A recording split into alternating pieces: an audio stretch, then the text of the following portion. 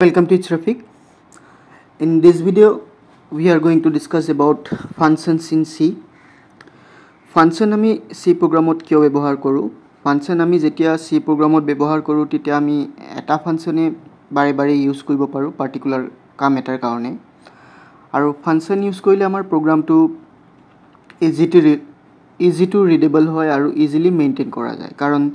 programot kiba modification koribo lagile ami complete program to edit koribo na lage just function to edit korile hoy jay etia ami C programot function keneke declare korim function declare koribole ba function eta C programot likhibole prothome ami function to return type likhibo lage mane function to amak ki return koribo return mane binimot amak ki dibo it can be integer it can be character it can be float or even it can be void Suppose function tur pora ami integer value pam tetia hole ami int dim aru jodi function tur pora ami eku na paum tetia hole ami void dim suppose function tur pora ami integer palu integer dim tar pisot ami function tur naam likhim jodi function tu amar karone addition kori ase teni hole ami function tur naam sum boli dibo paru tar pisot bracket or bhitor ami dim parameters bilak function or karone input hisabe count kore যদি ফাংশনত আমি কিবা value pass কৰিব লাগে ফাংশনত কিবা আমি number পঠিয়াব লাগে বা ক্যাৰেক্টাৰ পঠিয়াব লাগে তেতিয়া আমি প্যাৰামিটাৰৰ থ্ৰু দি পঠাব পাৰো সাপোজ মই ইয়াতে প্যাৰামিটাৰত আকো আমি যেতিয়া ফাংশনটো ডিক্লেয়াৰ কৰিম তেতিয়া ফাংশন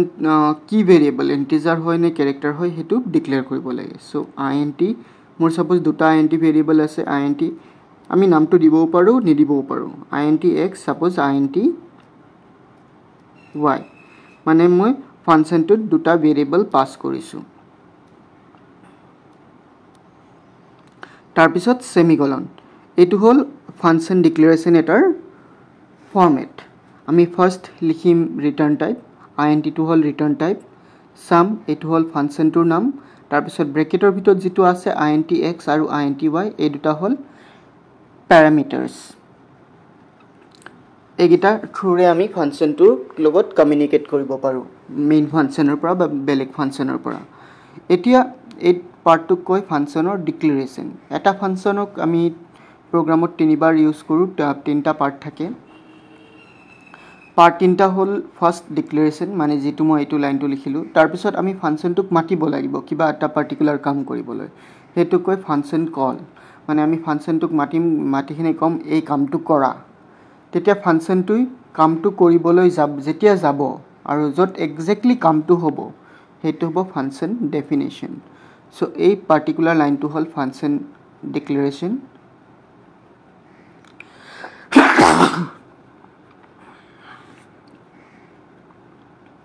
তাৰ পিছত আহিব ফাংশন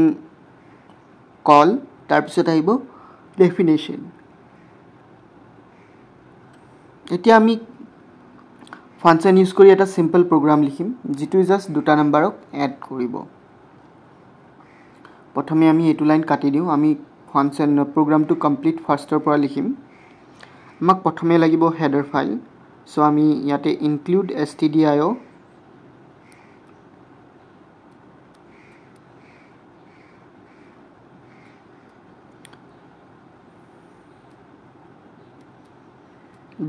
.h এটো হেডাৰ ফাইল এড কৰিলো তাৰ পিছত আমি এতিয়া মেইন ফাংশন নিলিখো প্ৰথমে আমি যেটো ফাংশন ডিক্লেয়াৰ কৰিম সেই ফাংশনটোৰ নাম লিখিম সো ইয়াতে মোৰ ফাংশনটো সাপোজ int sum তাৰ পিছত প্যাৰামিটাৰৰ ভিতৰ ব্ৰেকেটৰ ভিতৰত আমি মই দুটা প্যাৰামিটাৰ ৰাখিছো int x আকৌ কমা int y তাৰ মানে এই ফাংশনটোত দুটা ভেৰিয়েবল পাস কৰিম যেটো তাক ফাংশনটো এড কৰিব যোগ কৰিব আৰু তাৰ পিছত আনসাৰটো ৰিটাৰ্ন কৰিব আৰু এটা কথা মনত ৰাখিবা এটা ফাংশনে মাত্ৰ এটা ভ্যালু হে ৰিটাৰ্ন কৰিব পাৰে যেনেকৈ এই সাম ফাংশনটো যেতিয়া আমি x আৰু y প্লাস কৰিম ইয়াৰ আনসাৰটো জাস্ট এটা ভ্যালু হে হ'ব সো এটা ভ্যালু হে ৰিটাৰ্ন কৰিব পাৰে মাল্টিপল ভ্যালু ফাংশনে কেতিয়াও ৰিটাৰ্ন কৰিব নোৱাৰে আৰু যেতিয়া আমাৰ ফাংশনে একো ৰিটাৰ্ন নকৰে তেতিয়া আমি ফাংশনটো ভয়েড বুলি কওঁ সো আমাৰ ফাংশনটো ডিক্লেয়াৰ হৈ গল এই পাৰ্টটো কোৱা হয় ডিক্লেৰেশন মই কমেন্টত লিখি দিছো ইয়াতে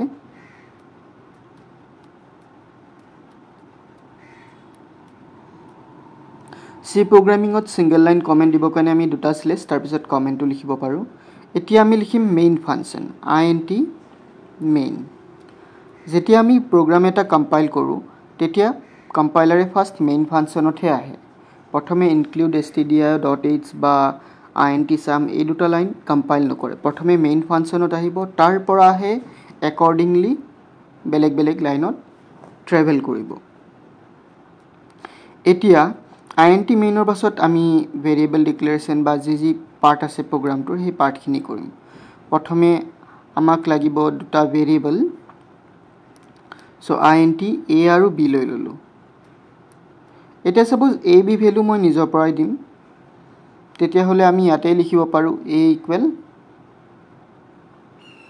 5 আৰু b = 6 এতিয়া এডিশন টু হ'ব লাগে ফাংচনৰ থ্ৰু দি আৰু এটা আমাক ভেৰিয়েবল লাগিব sum যত আমি ৰিজাল্টটো এড কৰিম sum টো অলৰেডি ইউজ কৰিলো সো মই ৰিজাল্ট বুলি দিলো এতিয়া আমি নেক্সট লাইনত লিখিম ৰিজাল্ট ইকুৱেল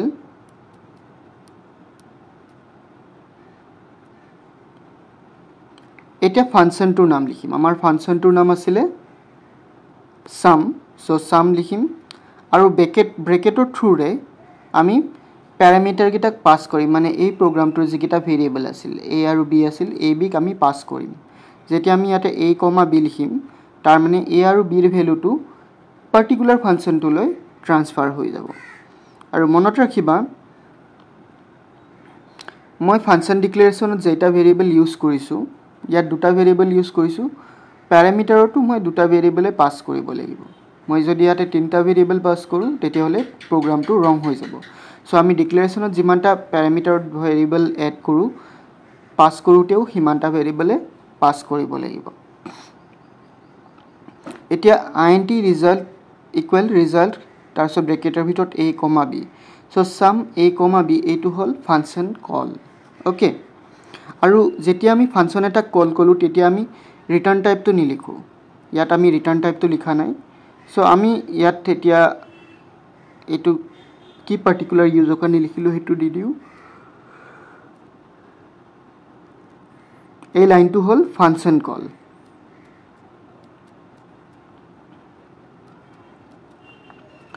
ফাংচন কল কৰিলো তাৰ পিছত আমি প্ৰগ্ৰামটোৰ বেলেগ পাৰ্টখিনি লিখো ৰিজাল্টটো প্ৰিন্ট কৰিবলৈ কাৰণে আমি ইয়াতে লিখিম ৰিজাল্ট sum equal %d আৰু আমাৰ স্টোৰ আছে ৰিজাল্ট ভেৰিয়েবলত এতিয়া লাষ্ট লাইনটো হ'ব ৰিটাৰ্ন 0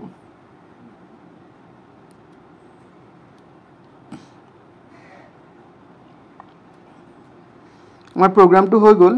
এতিয়া আমি প্ৰগ্ৰামটো যদি ৰান কৰো আমি একো আউটপুট নাপাম কাৰণ আমি এতিয়ালৈ আমাৰ ফাংচনটোৰ ডেফিনেশন লিখা নাই এতিয়া মই যেতিয়া প্ৰগ্ৰামটো ৰান কৰিম লাইন নম্বৰ 8 ত আহাৰ পাছত এটো ফাংচনটোৰ ডেফিনেশন বিচাৰিব যেতিয়া ডেফিনেশন বিচাৰি নাপাব তেতিয়া আমাক ৰিটাৰ্ন এটা এৰৰ এটা দেখাব সো ফাৰ্স্ট আমি এক্সিকিউট কৰি দেখো প্ৰগ্ৰামটো এক্সিকিউট হয় নে নহয় ইয়াত চাবা এৰৰ দেখাইছে undefined symbol sum reference by default .c মানে ইয়াতে আমাৰ এইটো প্ৰবলেম পাই গলো sum টো কিয়াতে unknown বুলি দেখাই আছে কাৰণ আমি sumৰ ডেফিনেশন এতিয়ালৈ লিখা নাই সো আমি এই এৰৰটো কাৰেক্ট কৰিব কাৰণে কি লিখিব লাগিব sumৰ ডেফিনেশন লিখিব লাগিব আৰু ডেফিনেশন লিখিব কাৰণে আমাৰ এনেকে হ'ব এই পাৰ্টিকুলাৰ লাইনটো হ'ব ফাংচন ডেফিনেশন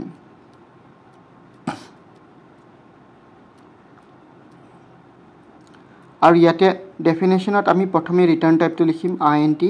তাৰ পিছত ফাংচনটোৰ নাম লিখিম যেটো হল sum তাৰ পিছত ব্ৰেকেটৰ ভিতৰত আমাৰ যিকিটা প্যাৰামিটাৰ আছে হেগিটা লিখিম int x, int y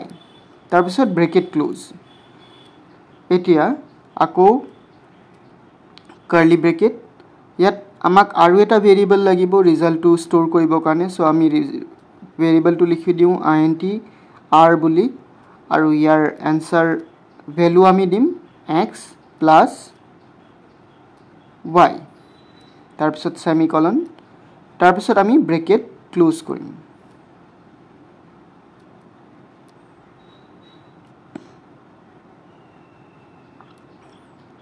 bracket close কৰিলো ব্ৰেকেট ক্লোজ কৰাৰ আগতে আমাৰ আৰু এটা কাম থাকিব আমি যেটো এনসাৰ পাম এনসাৰটোক আমি ৰিটাৰ্ন কৰিব লাগিব তেতিয়াহে আমি আমাৰ এনসাৰটো ৰিজাল্ট ভেৰিয়েবলত ষ্টৰ হ'ব তাৰ কাৰণে আমি লিখিম ৰিটাৰ্ন r আমি মেইন ফাংশনত সদায় ৰিটাৰ্ন 0 বুলি লিখো কাৰণ তাত ৰিটাৰ্ন কৰিব লগা একো নাথাকে সেই কাৰণে আমি 0 লিখো কিন্তু এই ফাংশনটোত কি হৈ আছে আমি এনসাৰটোক ৰিটাৰ্ন কৰি আছো আৰু এনসাৰটো আমি r ভেৰিয়েবলত ষ্টৰ কৰিছো সেই কাৰণে ৰিটাৰ্ন r বুলি লিখিছো সো এতিয়া যেতিয়া মই এই প্ৰগ্ৰামটো ৰান কৰিম এই কমপ্লিট প্ৰগ্ৰামটো ৰান কৰিম তেতিয়া মই আউটপুটটো পাম মই ৰিজাল্ট sum equal 11 বুলি লেটস ডু সো ইয়াতে আহিছে sum equal 11 এনেকৈ আমি প্ৰগ্ৰাম এটা ফাংশনৰ থ্ৰুৰে লিখিব পাৰো এটা তোমালোকে নিশ্চয় বুজি পালা